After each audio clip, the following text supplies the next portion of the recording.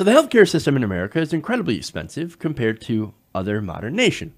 Now, there are, of course, defenders of the status quo that say, oh, no, you don't understand.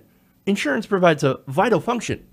All you have to do is empower insurance companies by removing regulations and giving them lower taxes, and then let the free market come in and lower costs. So this is a problem with over-regulation. This is a problem with too much government, right? The insurance companies, they're going to act on their own. And that is the way. We got to let the for-profit free market work its magic. Really. So let's ask Drew Calver that question. What do you think about that? Now, Drew Calver is a high school history teacher in Texas. Now, he recently went through a life-threatening experience. He had actually collapsed in his bedroom from a disastrous heart attack. Now, he recalled, I thought I was dying. He then called out to the other person in the house, his oldest daughter, Eleanor, now 7. Using his voice, he texted his wife, who was at the store with their youngest, Emery. A neighbor rushed him to the nearby emergency room at St. David's Medical Center on April 2nd of 2017. So what started out as could have been a disastrous story, actually, turned out somewhat decently, but wait, then it goes into disaster. Let me give you the details. Now, the ER doctors had confirmed the trauma to Calver's heart and admitted him to the hospital's cardiac unit. The next day, doctors implanted stents in his clogged widowmaker artery. So, look, he survived. And in any other country, this would have been the end of it, right? Great, he survived the widowmaker. He's doing much better. He's on the road to recovery. But remember, we live in America. Now, the heart attack, and just to show you his physical condition, because I'm certain some people will bring that up, Calver was an avid swimmer who had just competed in an Ironman triathlon just 5 months prior. So someone like that is apparently in pretty good shape. And yet, even he can have a heart attack. It can happen to anybody. Now, anybody who's ever had a medical emergency in America should understand the next part. Even from his hospital bed, Calver had asked whether his health insurance would cover all of what they did. And now, this is a financial worry that accompanies nearly every American hospital stay. He was concerned because St. David is out of network on his school district health plan. The hospital told him, oh, no, don't worry. We accept your insurance. Even though you're out of network, don't worry about it. You'll accept the insurance. Okay, well, let me get to the details on that a bit later. But first, this is only something that's unique to America, right? Nobody in any other modern industrialized country has to worry about, am I in network? Especially, that's the last thing you want to worry about, especially during an emergency. You go in, you're treated. That's it. And then you can focus on recovery. But unfortunately, that is not what happens in America. Now, how much did it cost? Well, the hospital had charged $164,941 for his surgery and his 4-day stay in the hospital. Now, Aetna, which administers health benefits for the Austin Independent School District, paid the hospital, as insurance is supposed to do. Now, how much did they pay? Again, this is insurance, $162,000. It's a lot of money. There's no way you can handle it on your own, but that's why you get insurance, right? Well, it turns out the insurance company paid the hospital a total of $55,840. That leaves him, Calver, on the hook for over $109,000. Now, despite that, right, the hospital with the hospital's prior insurance, Calver believed that he wouldn't bear that much of the cost, right? I mean, certainly, maybe they would come in and not charge that much, and maybe insurance might cover a little bit more. You know, look, I needed to have this surgery. It's really not my fault. I had to go out of network. And they said they'd cover me, so, well, I mean, there's no way, right? No way. Well, let's do a breakdown, right? Now, the total bill is $164,941, and that includes $42,000 for 4 stents and $10,000 for room charges. Now, I'll get to the stents later and why this is important. Calver's insured, paid about $55,840, and the hospital billed him for $108,951.31. Now, here's the thing. I tell you that because, again, that's the total cost. Now I'm going to get to why. Now, St. David's Healthcare is a large hospital system in Central Texas. It is run by HCA Healthcare, the nation's largest for-profit hospital chain, and 2 nonprofit foundations. Now, without this care, I need to mention he would be dead. He's not dead. That's great. But he's left with $109,000. That's an amount that is twice his annual pay as a teacher. Wow. And to make it worse, the hospital's billing company sent a notice June 26, urging him to take advantage of this, quote, final opportunity to settle your balance. Oh, look, it's a final opportunity.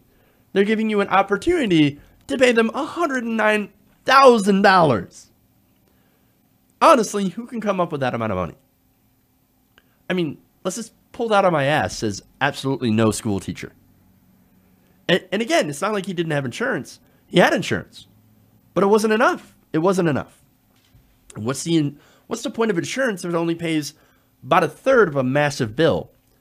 That's one of the big problems here. Insurance companies are a ripoff. Not only that, but look at how much we pay. We pay double what they do in healthcare costs per capita than Canada. And one reason is because of predatory billing practices from, as I mentioned before, for-profit hospitals and for-profit insurance. Now, St. David's is a for-profit hospital, right? So they do something called surprise bills and balance billing. Okay, well, let me explain what that is. Now, surprise bills occur when a patient goes to a hospital in his insurance network, but receives treatment from a doctor that does not participate in the network. So the hospital's in network, but you have a doctor that's there that happens to be treating you that day that is not in your network. And therefore, you get a bill because the insurance won't cover it. So that's surprise, right? Surprise, you're going to cover all this. Now, they can also occur in cases like Calver's, where insurers will pay for needed emergency care at the closest hospital, even when it is out of network. But then the hospital and the insurer may not agree on a reasonable price. The hospital then demands the patient pay the difference in a practice called balance billing. So that's what happened to Calver, right? So because the insurance company could not agree on the price, you get the bill. Now, remember, insurance companies make more money the less they pay out. But if you're a for-profit hospital, you're also going to charge more because guess what? You need to go and make as much money for your shareholders as possible. And that means overcharging people like Mr. Calver. Now, here's the thing. So, look, this is obviously a ridiculous practice, right? And there's been a lot of complaints about it. So, as a result, there have been states that have actually tried to minimize this practice. Now, these states include even Texas, as well as New York and California, and New Jersey. They've all passed laws to help shield consumers from surprise bills and balance billing, particularly for emergency care. Because again, if it's an emergency, you can't just go and say, oh, sorry, I know I'm in the middle of dying right now, but is our hospital in network? Is our doctor going to be in network? Because if so, I mean, you're going to have to drive me somewhere else. No, you're having an emergency. Your life is on the line. What are you going to do? So they passed these laws. However, they left, as usual, a gigantic loophole. It turns out that those state-mandated protections don't apply to people like the Calver family who get their insurance coverage from employers that are self-insured. Meaning the companies of public or public employers pay claims out of their own funds. Federal law governs those health plans, and it does not include those protections. In reality, it turns out that 60% of people with employer health benefits are covered by a self-insurance plan. And of course, so many people are covered by this, but they don't know it. They don't know it. Since employers typically hire an insurer to administer the plan, and employees carry a card bearing the name of Blue Cross Blue Shield or another major insurer. So you can be insured, but get stuck with a major bill and not know why until it's too late. Insanity. But it gets worse. In the statement, St. David's Healthcare defended its handling of Calver's bill and sought to blame the school district and the insurance company for offering such a narrow network. Now, I'm going to point out why this is absurd. They said, while we did everything right in this particular situation, the structure of the patient's insurance plan as a narrow network product placed a large portion of the financial responsibility directly on the patient because our hospital was not in network. But wait, they said, don't worry about it. We'll take your insurance anyway. Insanity. Sorry. They're simply out of network. What can we do? What can we do? But you told them already that you would accept their insurance, and then you accept a fraction of it. And you end up sticking this gigantic bill on somebody who cannot afford to pay it. But it gets worse. And this is why St. David's is, well, for lack of a better word, while they're bullshitting you, they said, industry analysts and consumer advocates say that St. David's has a reputation for exorbitant billing and for trying to collect big payouts as an out-of-network provider. Remember, that's their whole argument. We're out of network. Sorry, nothing we could do. But then they decide to stay out of network so they can get more money. According to Dr. Merica, he said, this is a well-known problematic provider. We've seen multiple bills from them, and they're always highly inflated. Now, Dr. Quorum, of course, is the chief executive of Well Rhythms. Now, they scrutinize medical bills for self-funded employers and other clients nationwide. So they look and they see if you're inflating these bills. Now, Well Rhythms reviewed Calver's bill in detail at the request of Kaiser Health News and determined that a reasonable reimbursement would have been $26,985. That is less than half of what Aetna paid. Well Rhythms, as I said before, looked at that half of what they paid. So the insurance company is also getting cheated, weirdly enough. Now, Healthcare Blue Book, which offers cost estimates for medical tests and treatments, also arrived at a similar conclusion. It said a fair price for hospitalization in Austin involving 4 heart stents would be a total of $36,800. St. David's Medical Center charged at least 4 times that amount. Quorum and other analysts who reviewed the bill said several charges stood out, especially on the 4 stents, which were billed at $42,940. Coronary stents are typically metal mesh tubes implanted in arteries to improve blood flow. Most are coated with drugs to assist in healing. St. David's charged $19,708 apiece for 2 Synergy stents made by device giant Boston Scientific. 2 other stents were far cheaper. The $20,000 price tag represents a significant markup of what U.S. hospitals typically pay themselves for stents.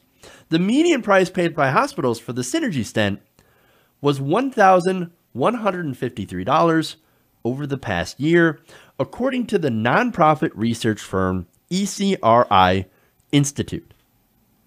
So get this. They buy the stents for a low price, and guess what they do? They jack up the price. Quorum said that St. David's charge of over $19,000 for those stents is absolutely outrageous. And I agree. Look, this is what happens when you have a profit motive in healthcare. When you run our healthcare system as a means to make money. Tell me again how the free market is better, how the free market is supposed to fix this mess. Calver still owes $108,951.31. Nobody is helping him. He's going to have to start a GoFundMe or something. And I don't know if he already has, because he doesn't know when he's going to pay this. In fact, the hospital's debt collector sent the Calvers a letter August 3rd demanding payment in full. As if that's going to happen. As if somebody can come up with over $100,000. Look, this is the cost of healthcare in America. This is an example of how our healthcare system is literally killing us. This profit motive in healthcare is a problem. It is the problem. Now, the solution to that is Medicare for all. HR 676, Bernie Sanders' bill. That's the solution.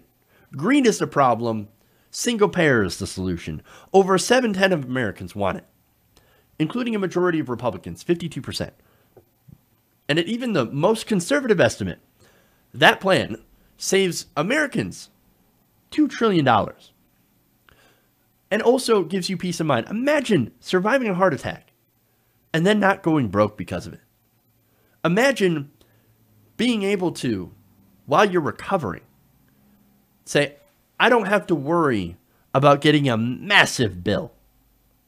That's what every other modern country does. And it's because they have single payer. They've taken the profit motive out of medicine. And they're not only happier, but they're healthier.